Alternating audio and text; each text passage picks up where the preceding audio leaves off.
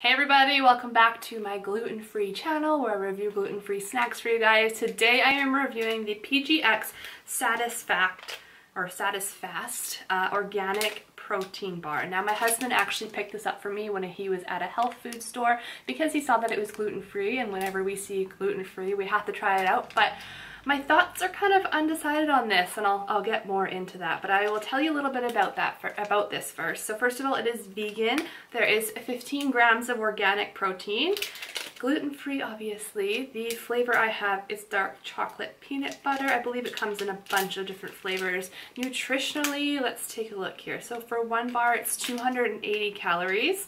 It is 12 grams of fat and, like I said, 15 grams of protein. Now the reason I'm a little bit hesitant on this bar is because it says feel full for hours, and I know this brand makes a protein powder as well, and that is kind of their claim. There's an ingredient in here that is supposed to actually keep you feeling full longer, and it makes me a little bit nervous just because my digestion system is so sensitive. I don't really like putting anything in it that's not natural or that I know what it is, if that makes sense, but I thought I'd review this anyways in case you guys were interested. I know a lot of people use these for weight loss, and I'm just taking a look at what that ingredient is. It says PGX polysaccharides complex, and it says it's glucomannan, xanthan gum, and sodium alginate. So some big words. I'd have to look into more about, you know, what that exactly is. So I'm not so sure I'm actually going to finish the bar myself. I did take a bite out of it for my Instagram post. Oh, it's melting on my fingers already. There we go. So that's what it looks like. It is coated in chocolate, which is already melting on my fingers, and the inside looks like peanut butter here. So I'm just going to take a bite so I can remember what it tastes like.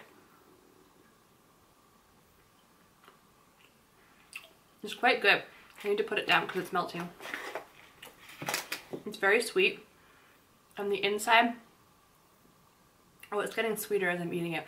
The inside is like a very powdery peanut butter, if you know what I'm talking about. If you ever had a protein bar that the inside kind of crumbles and it's powdery, this is like that. The outside chocolate's quite good, but as I'm eating it, I'm getting that very artificial sweet taste. If you're not into that, you're unfortunately not going to like this, but I don't think it's horrible.